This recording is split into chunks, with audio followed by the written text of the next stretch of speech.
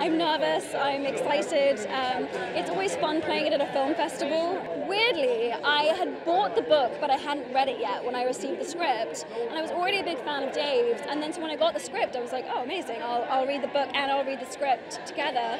And I loved it. It was one of those things where I wasn't sure initially I was going to take it because I was right in the middle of Beauty and the Beast and a bunch of other stuff. And then it just would not leave me.